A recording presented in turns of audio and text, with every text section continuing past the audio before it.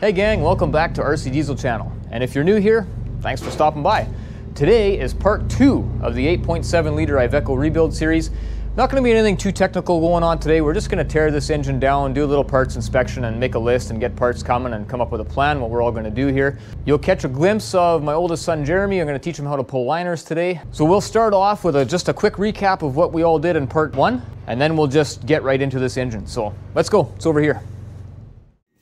Well, I guess we got this Iveco engine out here. This is for a T8.330 New Holland. And that's what it looks like with the engine out. Let's see if I can move back enough for you to see. It's just a big bunch of openness now.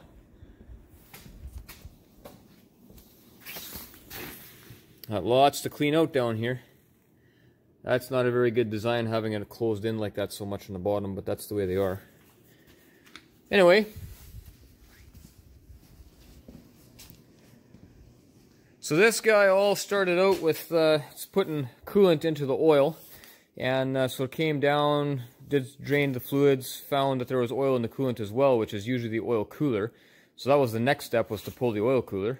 So that's the oil cooler here, and looking inside where the oil flows through, we found all these bits of stuff, plastic and some kind of like soft foamy media stuff, and did a bunch of checking and found out that the oil filter had collapsed and sucked a whole bunch of that stuff through the cooler.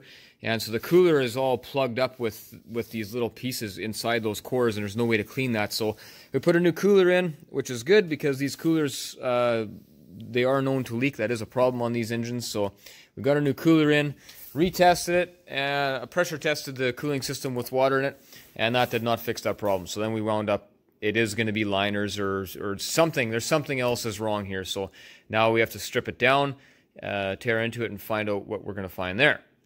So in the meantime, just doing some preliminary checking, going through a few things, and of course we found this cam bearing right there, laying in the bottom of the head. So that cam bearing came from this one in the back here, which is hard to get my phone in there that you can see it. You can see the cam lobe there with some funny wear marks. So this is going to turn into a more expensive job. We have to tear this down because these bearings in here will have gotten some of the debris from that filter. Whatever could pass through the cooler will be going through the bearings and everything else. So this needs a complete teardown now, and all the oil galleries have to be gone through, blown out, cleaned, everything else. So I'm going to try and do a series on this motor as well. Should be a fun one. The Iveco is a fairly new engine to me. I have not worked on these very much, so I'll do some learning along with you. Let's get started. So the first thing we're going to do is strip some of the auxiliary stuff off of here, and then we're going to pull the head. It's a rear gear train engine, which is interesting. So we'll have to figure out how we pull that cam back enough, or whichever way it is, to pull that head off of there. We'll tackle it a step at a time. So here we go.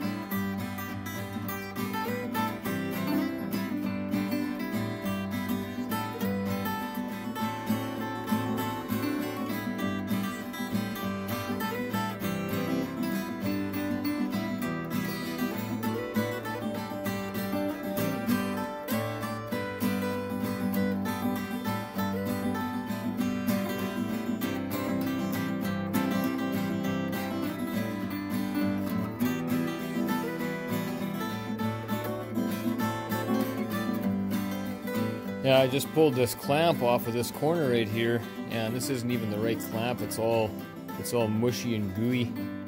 Wrong kind of rubber in there. So this is, I don't know, I don't think they would have put that in there from the factory, not that style of clamp.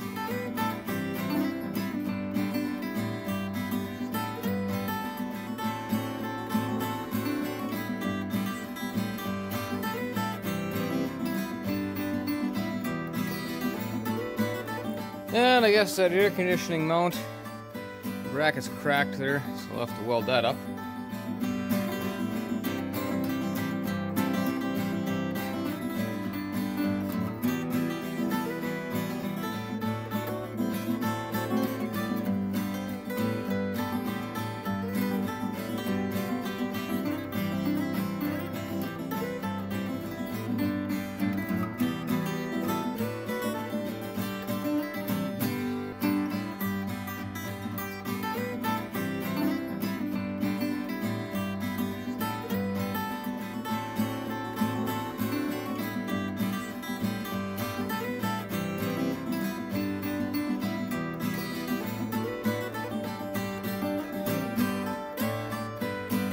Well, we're getting along pretty good here. Just about ready to pull the head bolts and pull the head off. Just gotta deal with this cam.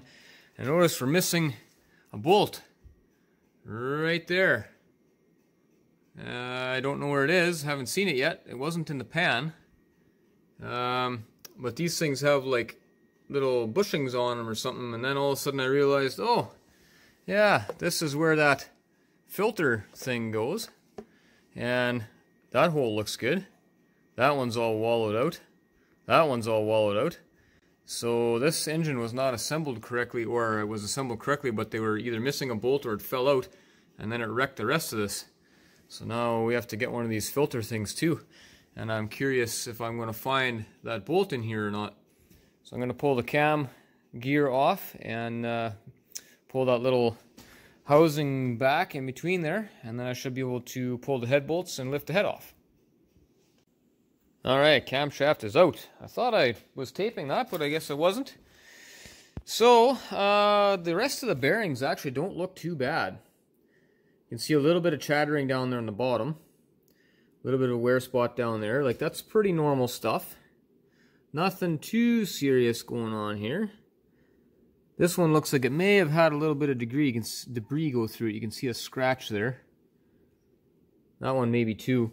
And of course the first one is real bad. That's the guy that belongs in there.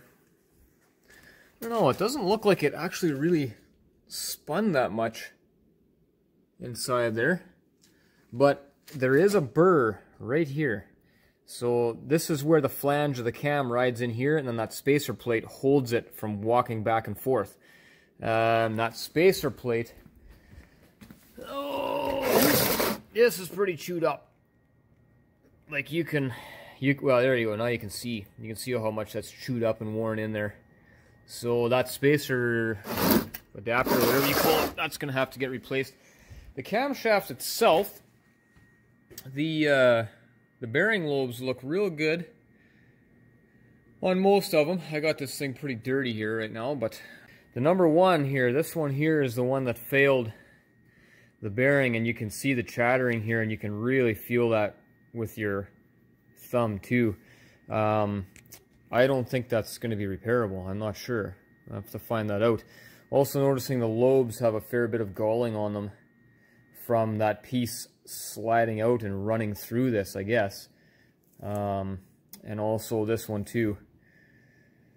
So the number 6 lobes are in pretty bad shape, and you can see a little bit of that chattering on that 1, 2, 3, 4, 5 on the 6th bearing as well. So this one can't really feel it, but I take it, being that we can see it, there is wear there. So I am gonna guess that cam is toast, and that spacer plate, I don't know for sure, but I kind of feel like this will be okay here, but I'm gonna need to figure out how I can tell that. I'm gonna have to measure it out, go across or cross it according to the specs and see where we're at. It doesn't look bad. It looks okay. Well, that's good. All right, at this point, I'm gonna pull the head. Pull the head. First, I'm gonna pull the bolts out. Then I'm gonna pull the head. I got a forklift operator should be coming down here pretty soon to give me a hand, and we will get things ready.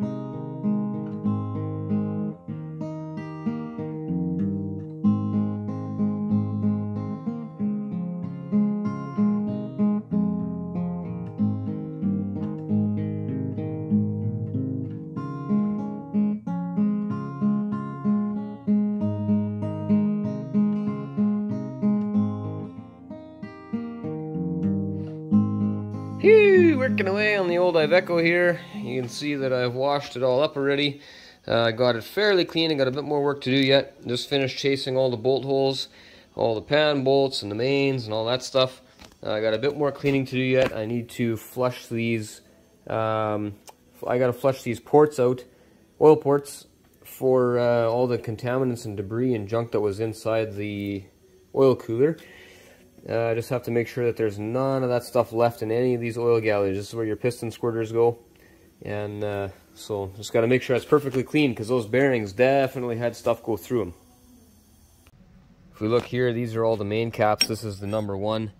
You can see the scratches in there. It's tough to tell with the camera, but I mean, you can really feel these with your finger. They're quite deep. Some of them are worse than others. This one's pretty good. Got fairly lucky, but if we look at this one, that one's really scored. This is probably the worst one. Had a really big piece of something go scraping through there. So these bearings are, they've definitely had their time. Yeah, that one's pretty scratched up, and that one's pretty bad too. This looks like plastic got embedded into their plastic piece. So, yeah. I haven't cleaned up the crank yet, but I'm pretty sure that the crank is going to be okay. Just need to polish it up a little bit, and I think he'll be alright. It shows score marks on there, but for the most part they kind of just wipe off with the oil, so needs a bit of a polish, but otherwise I think we're going to be good on the crank. Well, that's going to do it for today, guys. Make sure you subscribe and set your notifications to all so you don't miss out on part 3, where we start actually putting this engine back together and get into the meat of this project. Really appreciate you watching. Thanks so much, guys. We'll see you in the next one.